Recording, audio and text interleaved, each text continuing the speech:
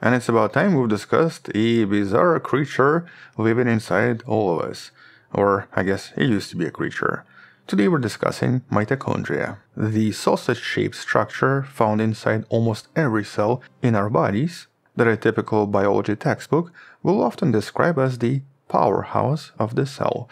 But as we've discussed in some of the previous videos, and as some of the recent studies showed us, that does not seem to be entirely correct, because mitochondrial function seems to be way more profound and involve a lot of physical effects we've never considered before. With the actual question that we're going to be tackling in this video being, why do we need sleep?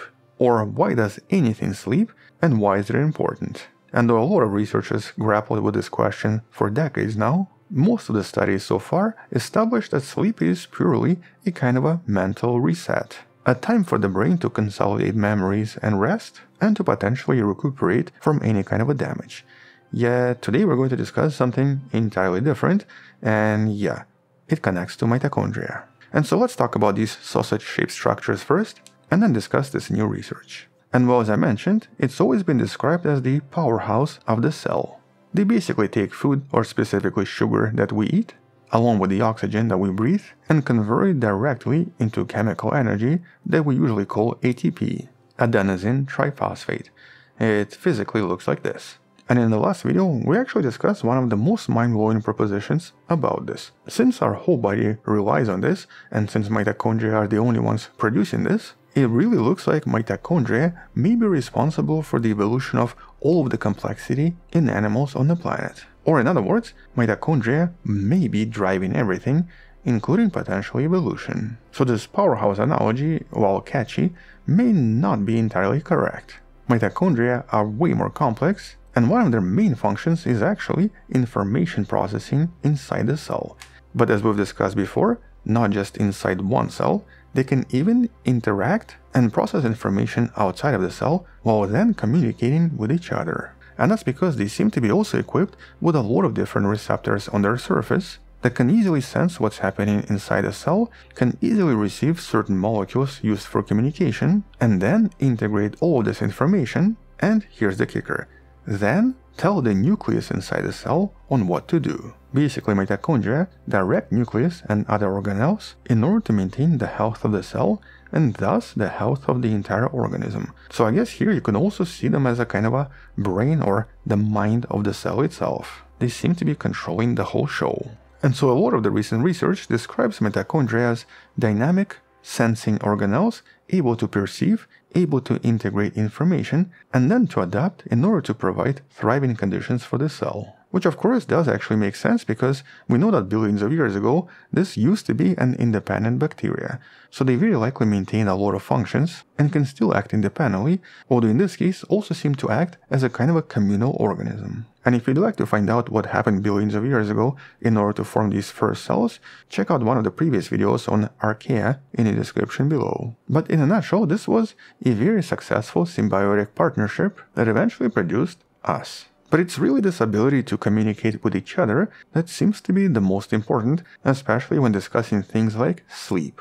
And these discoveries were recently published in a study by Rafael Sarnataro and the team you see here. And so in this new study from University of Oxford, we now seem to have a direct physical explanation for what potentially drives sleep in animals. With the overall conclusion being that the pressure to sleep seems to arise from the buildup of various electrical stresses inside the mitochondria that usually live inside neurons in our brains. But how exactly does all of this work?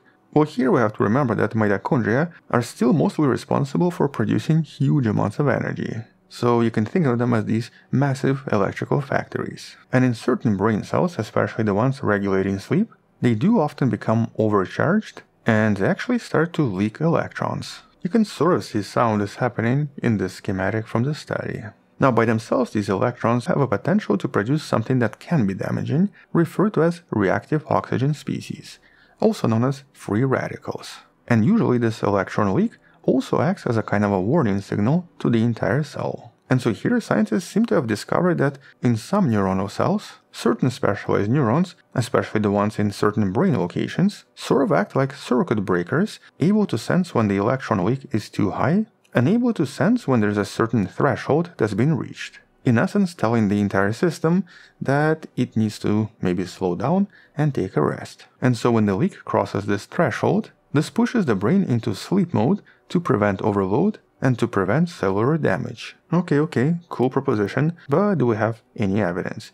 And the answer is of course yes, because I wouldn't be talking about this if this was just a hypothetical explanation. And to demonstrate this, researchers used fruit flies, essentially one of the most studied species on the planet. Here they were able to directly manipulate energy in certain brain cells, thus to some extent manipulating the electron flow inside mitochondria in tiny brains of these fruit flies. And so by increasing or decreasing electron flow inside mitochondria, it seemed to control how much the flies were sleeping. Here's one of the images in the study showing us how the sleep history seems to alter mitochondrial dynamics. But to confirm this, they were even able to replace the electrons with specific energy from light by using a specific DNA modification that replaced certain proteins. And well, not surprisingly, they seem to have observed the same effect: more energy, more leaking electrons, and more sleep, which to the researchers suggested a clear physical trigger. In this case, the root of everything was basically aerobic respiration, or just the fact that we're breathing oxygen. And so here the study showed that mitochondria, and specifically the stress inside mitochondria, seems to trigger sleep.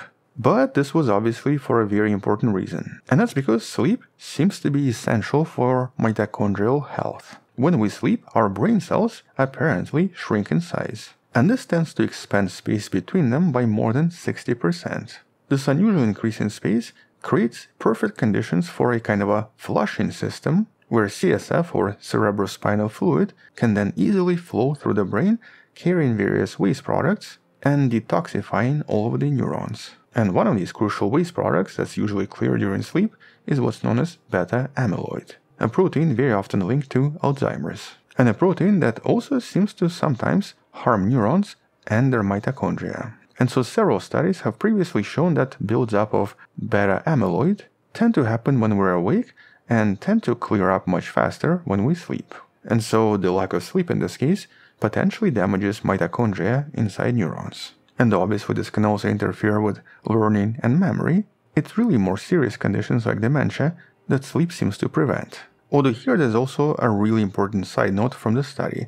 These mitochondria were not affected in the entire brain, and the sleep-controlled neuron processing seems to only work in one specific part of the body, what's known as DFBN, dorsal fan-shaped body, that in flies is very often attributed to sleep and sleep-related activity. So here this is a specific area inside the brain of a fruit fly that we know for a fact affects the sleep. But the thing is, humans don't actually have this part of the brain, and we don't even seem to have a directly equivalent structure, mostly because our brain is just way more complex and doesn't involve a single identifiable structure that directly mirrors the same functions. And so in humans, the brain regions controlling sleep are way more complex and very often involve several parts of the brain. For example, hypothalamus, brainstem, and thalamus all seem to play at least some role. These parts of the brain work together to regulate sleep-wake cycles, but are not necessarily the same as the ones in the fruit fly. And though certain mammalian brain regions have been proposed to be potentially similar, such as what's known as VLPO or ventrolateral preoptic nucleus, the part you see visible in this image, at the moment the conclusions from this study may really only translate to flies and not humans. And so while fundamental metabolic processes are similar, and we do expect very similar neuronal response,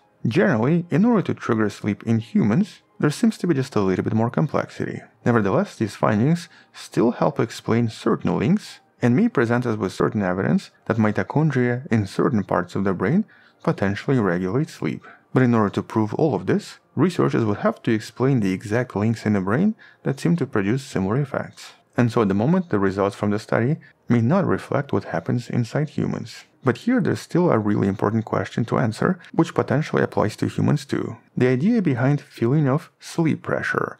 How does this purely electrical and biochemical process that seems to start inside mitochondria can possibly translate into the subjective sensation of sleepiness that we all feel at night? Since this seems to be a universal phenomenon for pretty much all animals, right now there's a very high chance that the explanation is potentially similar to what was discovered in fruit flies, but the exact neural pathways are obviously unknown. And this can also have an interplay with other mitochondrial roles as well.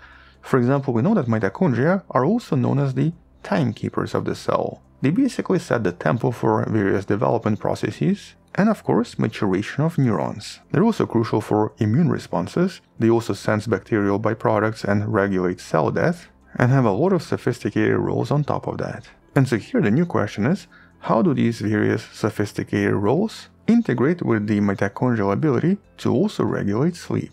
Or basically, is there some kind of a master mitochondrial clock, or possibly some kind of a localized clock in certain parts of the brain that seems to work together to tell us when we have to go to sleep just to prevent any more damage? With all of these questions leading us to something that is potentially important for a lot of humans: mitochondrial dysfunctions and neurological problems, along with certain mental conditions. So for example, do mitochondrial dysfunctions cause certain conditions such as chronic fatigue or neurological problems, especially the ones involving sleep? So can we actually explain these fatigue conditions experienced by some people through some kind of a mitochondrial disease inside neurons? And so for all we know, maybe certain sleep conditions and certain problems that involve sleep could all be resolved by finding a way to treat mitochondria through maybe certain changes in diet, certain breathing exercises, since basically this is all related to oxygen, or possibly certain drugs that can affect how mitochondria process oxygen in the brain. So obviously quite a lot of open questions.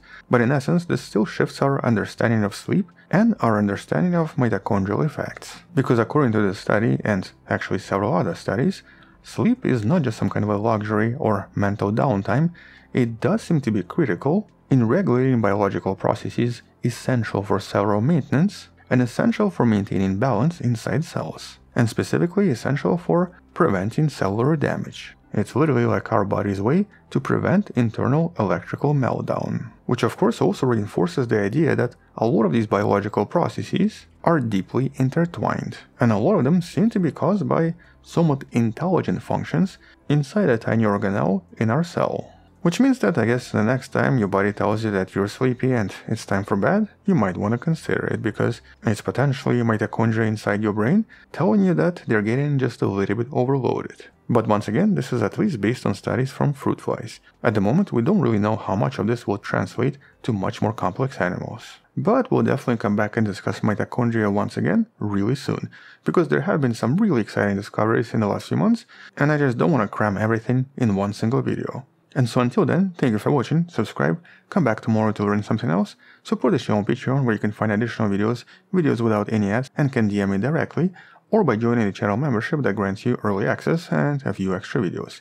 Maybe support the channel by buying the Wonderful Person t-shirt. Stay wonderful, I'll see you tomorrow, and as always, bye bye.